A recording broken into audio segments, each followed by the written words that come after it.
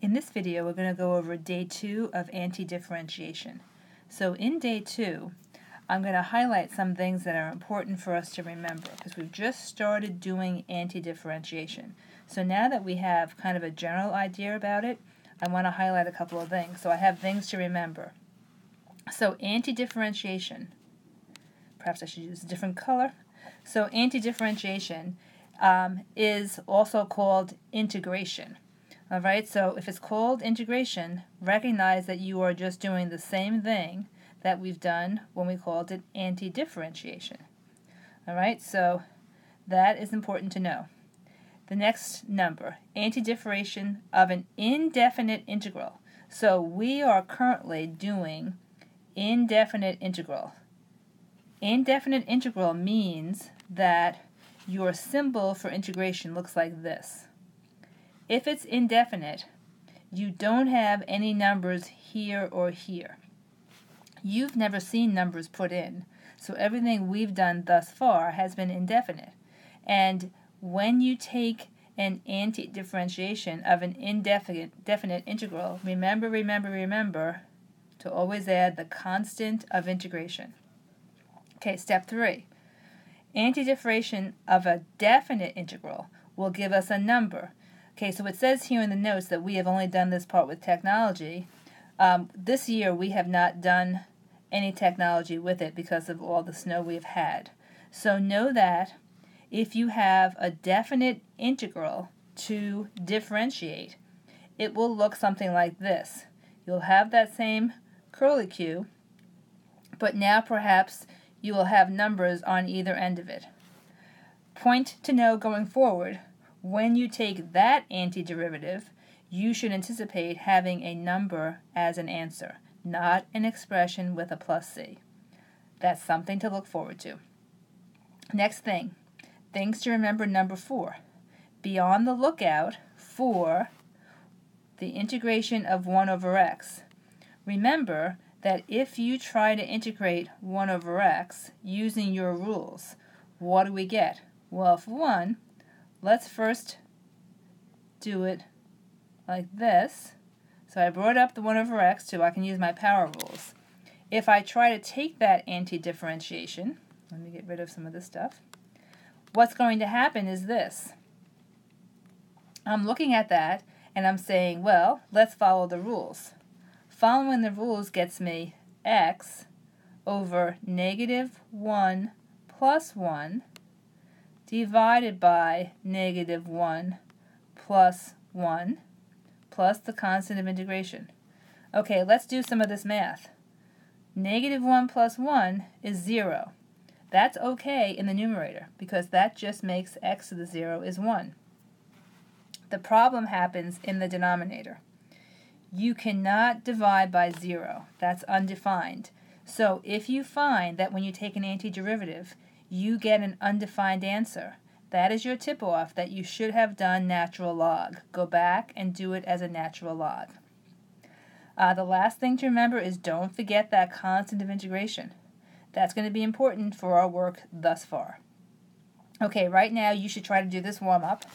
And so turn off the video, do the warm-up, and then come back and check and see if you have it correct. Okay, let's do the first one.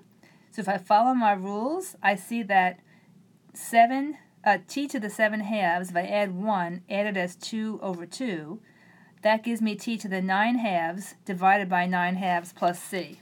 Now you would never leave it looking like that because that looks awful. So what would you do when you adjust it?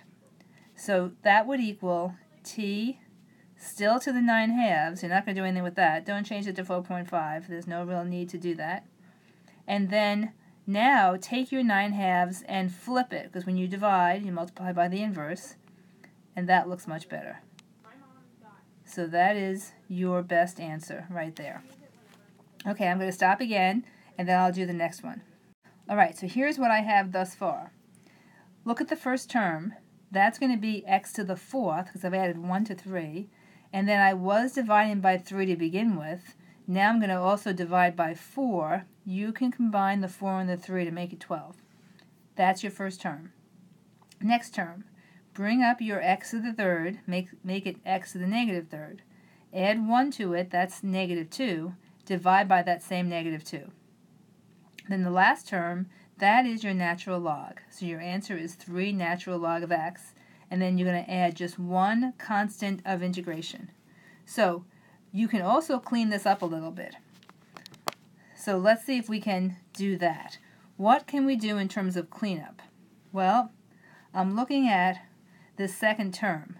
So this second term, I'm thinking that you can move this x down to the denominator. It's going to be next to the negative 2 as an x squared. Instead of having a positive of a negative, which you have here, positive of a negative, make the operation between negative, and that will be cleaned up well enough. So that's all I have to say about the warm-up. Let's use the next slide to go to the next step on this page. Okay, I'm going to stay in the same slide. I just slid this up a little bit so we can see it. Okay, look at this next problem. It says, once you have completed the 2 warm-up problems, try the following. So I have given you, in this problem, you have an antiderivative here. They ask you to take the antiderivative, and they take it, and that's their answer. But look, they have a k in their answer. They want you to figure out what the k should be. So what you need to do is go ahead and take the antiderivative. Now, this is the chain rule, which we have not yet done. So let's think about this, remembering that we are always working backwards when we're taking derivatives of a function. So, looking at just the first part, I'm going to take the antiderivative myself, and I get the following. I see I have a power rule initially. So I'm going to write what's in the parentheses, and then I'm going to add 1 to the power, which is going to be making that 4, and then I divide by the 4. Alright, eyeing the prize. Look at what they have on the right-hand side. Oh, I match, but there's a k. So let's think, where would that k have come from? Well, I noticed that I did the power rule, but I really have a chain rule. So if I was going to take the derivative, I would have multiplied then by negative 2. And where does that come from? That comes from right here. So I would have taken the derivative of the inside using the chain rule and multiplied by negative 2. So since I'm not doing the derivative, I'm just going to get rid of that, I am going to do the antiderivative, and so I'm going to do the opposite. So instead of doing the multiplying by negative 2, I'm going to divide by negative 2. And I remember that is just like multiplying by 1 over negative 2. Clean this up. I get an answer of 1 minus 2x, all raised to the 4th, over negative 8. So, you can ignore this. What is my answer?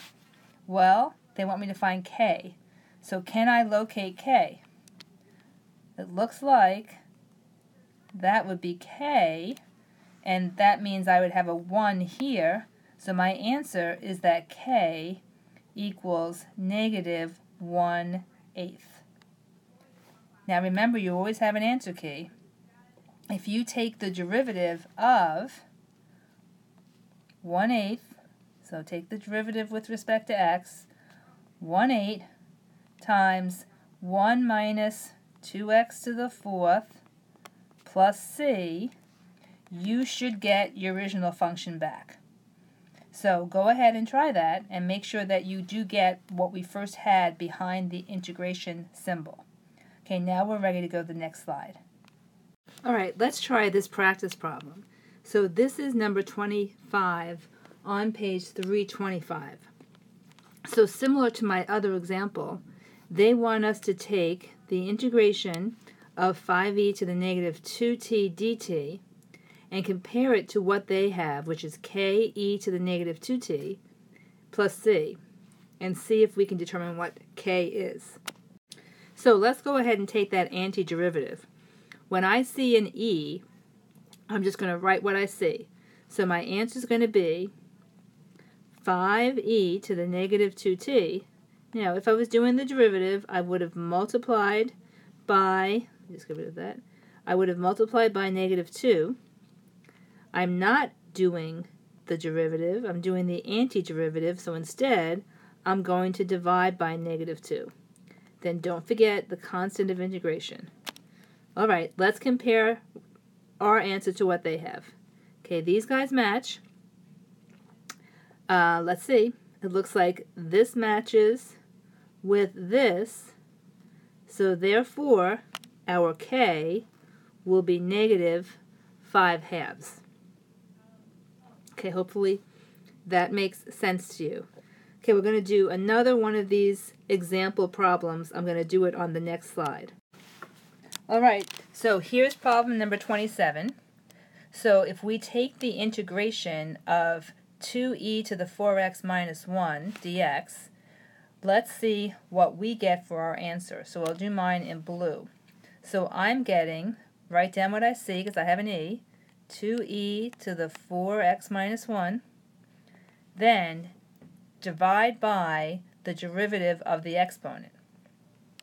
The derivative of the exponent would be 4, divide by 4, and then don't forget your constant of integration. Then compare your answers. So it looks to me like these line up. That's fine. Okay, this is good. That matches this. So then what's our k? Here's our k. Our k is 2/4, which I can reduce to 1/2. So k equals 1/2. Okay, let's do the next one now. Problem 29 does not have an e in it. So let's go ahead and we're going to take the integration of the term behind the integration symbol. So looking at that, I'm going to do the power rule. So in the power rule, I'm going to write down what's in the parentheses, 5x minus 7. Look at the power. So I have a -2, add 1 to that, that becomes a -1, and then divide by -1. But we're not done, because inside here I have a 5. So the chain rule would require me to multiply by 5, but the antiderivative of the chain rule tells me to divide by 5. So I'm going to put my 5 down here. And then don't forget the constant of integration. So -1 times 5 is just -5. So I'm going to consolidate that now so that we can do our comparison. Okay, and then let's do one more thing. Let's take that negative and let's just move it to the numerator. Okay? Okay, now we're ready to compare. So, and I forgot to put the C in their answer. Okay, now we can compare. So looking at what we have, the C's are good. Okay, even this is good. That's a perfect match. So all that remains is K, and so our K would be -1/5, because the 1's implied. So in this situation, K equals -1/5. All right, so that was a fair number of practice problems. I think we're going to, well, let me think now. I think I'm going to do one more practice problem. Let's go ahead and we'll do 35 as well. So next slide will be 35.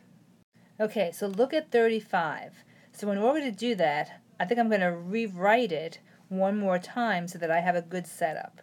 So let's rewrite the initial problem as 3 times 2 plus x to the -1 dx. The second you see x to the -1, I want you to think of natural log. So let's take that antiderivative. I see that. The 3 comes along for the ride. I have natural log of 2x plus, of 2 plus x. So let me erase one little thing. I don't need this divisor anymore. Okay, so let's go back. All right, so I have 3. Then I have natural log of 2 plus x, and then plus the constant of integration. Now, when you provide an answer with natural log, what the book tends to do, and is totally fine, is to put the absolute value symbol so that you never take the natural log of a negative number. So you may write it like this if you like, or you may keep it in parentheses. That would be fine as well. Okay, the most important thing is that I want you to recognize when you have natural log. So doing the comparison like we've done, what I see is that the only difference is the k, and our k is going to be 3. So that's all set. I have one last problem I want to do, and that is problem 55 on page 326. So let's do that next. Okay, so here's a poor cropping of question number 55 on page 326. But at least we can look at it and be able to read it together. So it says a ball is thrown upward from a height of 256 feet above the ground. So this is what is happening. Here's your axis. Here is your time. Here is your h for height, how about? And here's my 256. So you have a ball thrown from this height, and it's going to go up, and then it's going to come back down. So that's your scenario.